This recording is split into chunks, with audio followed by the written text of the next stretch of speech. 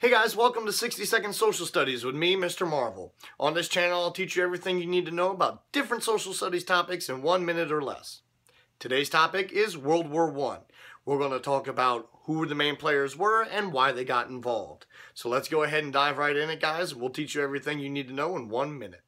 It's June 28th, 1914, and Archduke Ferdinand of the Austria-Hungarian Empire is on a political tour in Sarajevo when he's assassinated by a Serbian anarchist. This would spark a war between Austria-Hungary and Serbia. Austria-Hungary is a member of what's called the Triple Alliance. This is an alliance made up of 3 countries: Germany, Austria-Hungary, and Italy. They were known as the Central Powers. Serbia is allied and has treaties with the Triple Entente. The Triple Entente is made up of Great Britain, France, and Russia.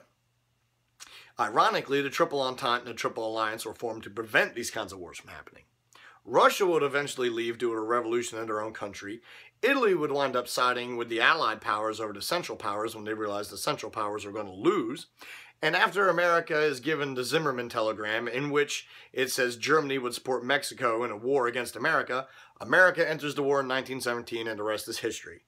There you go, 1 minute on the dot. Those are the main ideas about how the major players of World War I got involved. If you'd like to learn more about this topic, follow the links in the description to some great research tools. Make sure you come back next time to catch even more videos about different social studies topics. Until then, I'll catch you next time.